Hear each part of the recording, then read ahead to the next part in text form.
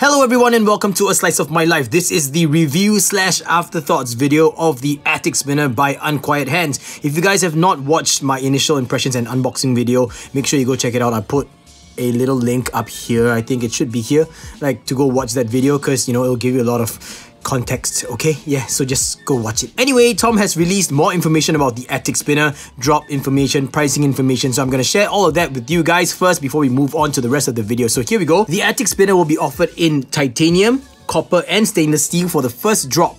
I don't know if there's going to be exotic metals in the future, but we all know Unquiet Hands, the probability of exotic metals being dropped in the future is very, very high, right? So titanium, copper and stainless steel for this run at least. Now they're going to be offered in different finishes for each material, and each finish will be of a slightly different price. So you guys got to bear with me while I go through all of this with you guys. Let's start off with titanium. The titanium version is going to be offered in fine stone washed, polished stone washed and bead blasted finishes. Now the fine stone washed titanium version is going to be retailing at $90, same as the bead blasted version, but the polished stone washed version is going to be at $95, so it's just $5 more for a beautiful polished stone wash finish. Moving on to copper. Copper is offered in two finishes, fine stone washed and mirror polished, so they're both going for $80 USD. Now on to stainless steel. This material over here is going to be offered in three finishes, fine stone washed finish, mirror polished and bead blasted. So mirror polished obviously is not this. This is the fine stone washed version. And all of these finishes on the stainless steel version are going to be offered at 75 USD. So stainless steel is going to be your cheapest version, 75 USD for either of the three finishing options. Copper is going to be at 80 bucks for either of the two finishing options, and titanium will be $90 for bead blasted or fine stone washed and $95 for polished stone wash. And well, the reason why Tom took so long to release information about this drop is because he was busy trying to finish every single piece he has on hand. So that's really crazy. That's wonderful dedication. Good job, Tom. Good job. Also, I don't know if you guys caught it, but I want to give a shout out to the weekly spin. The previous episode, well, basically for now it's the previous episode. I don't know when you guys are watching this video, but there is one episode of the weekly spin where Tom Lanet of Unquiet Hands was featured as a special guest on the show, and it was a really fun watch. I think all of us just got smitten by Tom and his wife. I think they're a wonderful couple, great people out there. So once again, shout outs to you, Tom, and your wife Anna over at Unquiet Hands, especially for the fact that you sent me this and kept me very happy for the past 1.5 to 2 weeks that I had this on me every single day. Okay, now something special that I want to share with you guys before we jump into the detailed part of the review. I'm undoing the buttons because bam, I'm bringing an atrium in, and I just wanted to point this out because someone also shared this on the Facebook groups, but take a look at this. It's almost like as if, I know it's a little bit different in size, but it's almost like as if the attic was the inverse design of the atrium. You know what I mean? Like as if this was the mold that created the atrium, or basically the negative space up here. That's so cool. That is so cool. It really looks like the opposite side or the inverted version of the atrium, which is really cool. Now, these buttons, I did not mention it verbally, but I wrote it on screen. These buttons are called the Echo buttons, and we have here the Super Collider buttons, which are these, and they're also by Unquiet Hands, and they also kind of look like this, right?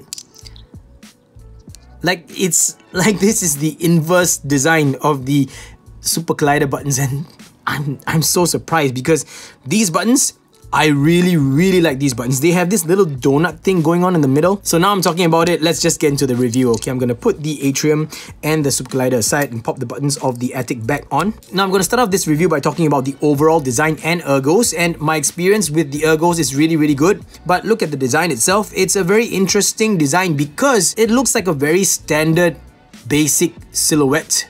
But once you look at all the curves and all of that, this is awesome. Like, so there's a curve out here, like I mentioned, on the outside of the arms, right?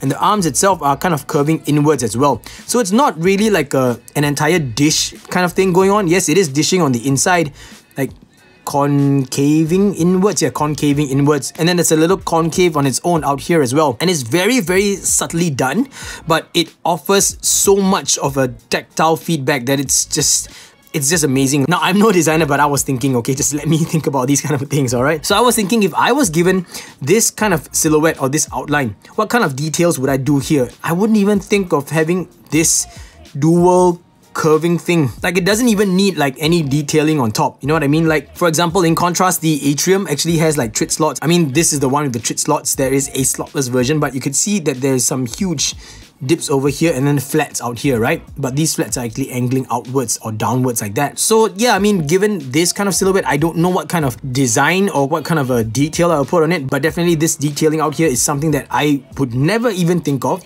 And well, to be honest with you, I don't think there's any other spinners in the market that has this kind of, I guess, this kind of curving done to it. This inverse curving. Like, the whole thing feels so concaved. It's really awesome. Moving on to the sides. The side profile, I'm also very glad that it's angled, sloping outwards a little bit from this dip over here, the hip.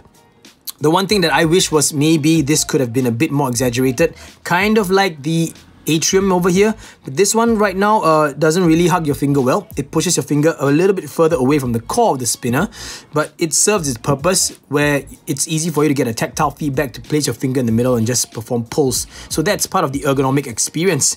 Now, the next thing I'm going to talk about is the buttons. The buttons themselves are really, really wonderful buttons, and I am so glad that these are actually paired up together. These work together very, very well, because this actually works as a very nice worry stone as well. This part over here, this donut thing going on, it's really, really comfortable. I gotta say, it really feels like a soft sponge pad, you know, kind of like those kind of things where you put on your feet for bunions or blisters, you know, that kind of thing. I know, it feels like a lifesaver candy, you know, like one of those lifesaver rounded kind of, yeah, I know you guys know what I mean, okay? I'm just not able to articulate myself very well in this particular aspect. On the outside, the outer lip, it's actually curving inwards, so you do have that dishing or that concaving, but then you have a little donut in the middle, and that feels actually very comfortable because I actually feel the donut area here on the tip of my thumb, but as I'm doing that, I'm getting this ridge here somewhere in the middle of my thumb, so it's just super comfortable. And the same thing has to be said for my index finger as well, of course. So I could put my index finger like all the way across and I would feel the entire donut and the two ridges, and that's just, for some reason, it feels very soothing. It feels very, very comfortable, right? So that is the ergonomics of this. Now, overall feel. Overall feel is interesting because you actually feel all these raised edges because of that dishing going on, all that concaving. It's kind of strange because I've experienced so many spinners, right? But this is the only spinner that I feel like once I reach my middle finger out to perform a preloaded flick, I don't actually feel the entire side or a flat area. You know, I don't really feel much of that real estate. What I feel instead is something that tells me, oh, this is a big fat lip. And it's really strange because it doesn't look anything like a lip. You know what I mean? Like, it's just curved and rounded, but when you don't look at it and you don't think about it and you start fidgeting, you only feel that edge. You don't even feel the inside here because it's so gentle, and well, maybe it's the curve of my fingers, I'm not so sure, but I just feel kind of like that. So that's really, really, I think, to me, the unique selling point of, I guess, the tactile feedback, the way it feels, you know, of this spinner. This is what the Attic has to offer that sets it apart from every other spinner that I have experienced so far in my journey of spinners. And I gotta say, this is very interesting because even now, we have been going 2 years plus strong in the spinner game. You know, the community has been growing, makers have been improving, but yet to see this kind of innovation out here in this, I don't know if it's a stroke of luck, but I gotta say that this is super unique. Now, if you are someone who really, really wants to be able to feel the entire spinner frame when you have your finger out here getting ready for a pull, then this Attic here would not satisfy you. But I'm gonna tell you that it is something that you have to experience. I cannot put this in words because this is just so strange. Granted, yes, you could stretch your finger further out and then rest on the side here of the spinner, but when you do that, you'll realize that you really don't feel anything beyond that edge. And I mean, I don't know, you'll just feel real estate either as the lip or on the side. You won't even feel the real estate here, which is something that I did not expect and I didn't even realize. I only noticed really when I wasn't looking at the spinner while I was fidgeting with it. So that is the overall feel. Okay, the overall feel and the design of the spinner. Now, the ergonomics wise, it's very comfortable to hold in hand. It feels a little bit wider than what it looks. It feels actually pretty chunky in your hand. Like, it looks small. I mean, compare this to the Atrium. I know I keep comparing it back to the Atrium, but it's because I dare argue that the Atrium is possibly one of the best spinners released in the past year. That's why I'm comparing it, and also because you guys already saw a size comparison of the Attic against a Stubby. I'm not going to do that in this video again. But yeah, I mean, now, when you're fidgeting with it, it feels like a normal, I'm gonna quote unquote, normal sized spinner, not too big, not too small. But once you have it in your hand like that, it just feels like, oh wow, this is a pretty big spinner. And that's really interesting because it really isn't that big. But it is quite chunky on the sides, and overall ergonomics of this is comfortable. You could use the buttons as a worry stone, you could use the outside edge as a worry stone, and it just feels comfortable when you're fidgeting with it. So, since we're talking about fidgeting, let's talk about the fidgetability. Fidgetability is pretty awesome actually. Tetris mentioned that for some reason, he felt a little bit painful when he was pulling. I think maybe because he kept on hitting his finger up here on the edge like that, and then when he pulled, he would snag himself some way, somehow, but I've not experienced that before. I've even asked him to elaborate, but he just told me that maybe it's just that his finger was hurting in the first place. It's nothing to do with the spinner, so I'm not so sure. I initially had footage of that, guys, but it was really badly shot, really bad lighting, so I decided not to share with you guys, but that was what Tetris shared, and I'm not going to hold it back because it does sound negative, but I'm going to tell you that I don't experience it. Like you guys know, I mainly fidget with my spinners via performing preloaded flicks, and I've not experienced that at all, even if I have my finger inside that notch there to give it a good pull. So pulling it out here from the edge of the arms is not a problem. Okay, it's not a problem. It's actually small enough so that I could just easily reach out there and pull, because some spinners are just way too long. You don't have to stretch it really far, but this one, nope. And you could also start your preloaded flicks from the side edge here, from the notch in the middle over here, and it's gonna always feel comfortable. And the same thing can be said for pulls with your fourth finger. Now, pushing forwards or just forward flicks with your middle finger always somehow ends up in the middle notch. See, even when you pull it back, middle notch. I'll just randomly stop it as slow as I can and then pull it back, and you guys will get what I mean. So I'll stop it and I'll pull it back, and it's just right there in the notch. Try it again, stop it and pull it back, and it's in the notch. Stop, pull back, notch. See? Okay, I'm gonna hold it at this angle. Stop, pull back, notch. Even though I stopped it on the outer edge like that, when I pull it back, see, it just slides into the notch. If I were to stop it here, like say for example on this edge here, and I pull it back, it's still gonna slip into that notch. That is crazy. That is just super crazy. I don't know how to explain this, but it just happens every single time when you're performing forward flicks, unless you don't pull your middle finger back the way I do, okay? But yeah, I mean, continuous forward flicks is the same thing. You still feel that notch right there. Maybe I should try and take some slow motion footage and show you guys. Maybe I'll do that, okay? So that you guys can kind of see it in slow motion.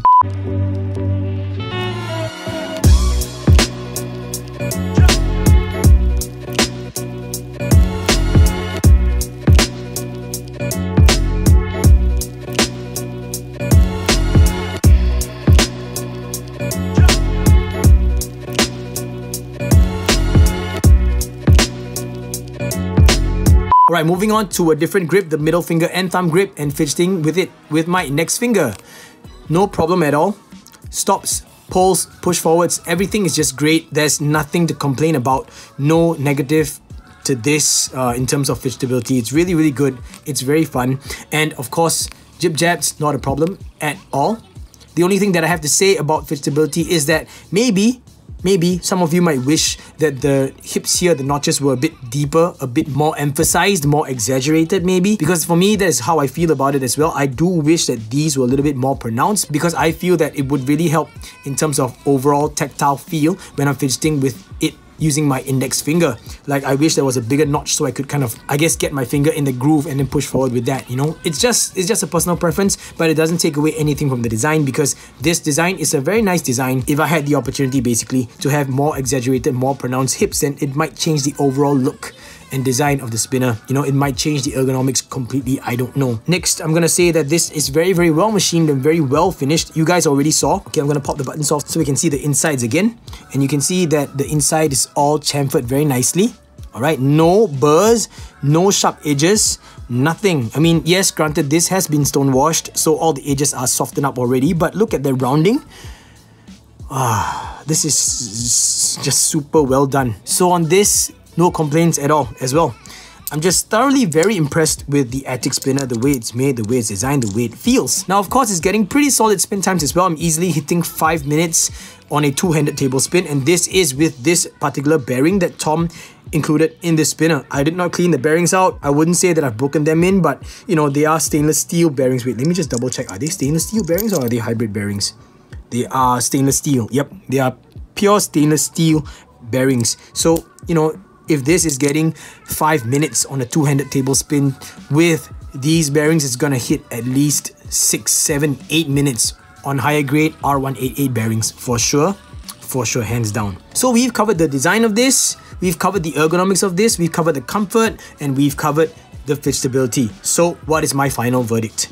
This spinner, guys, being Unquiet Hands' second design. Like I mentioned before, the Atrium and the Arcade were technically of the same design, even though they are tri and bar spinners. I would consider that as a first design by Unquiet Hands, but for this second design, this is another killer. I am really thoroughly impressed with the work that Unquiet Hands is doing right now. The first spinner was a mega hit. That is something that we all cannot deny. The first spinner was a mega hit. The second design now, I dare say, is going to be as big or maybe even more of a hit than the Atrium and the Arcade were. Plus the fact that it's paired up with the echo buttons here.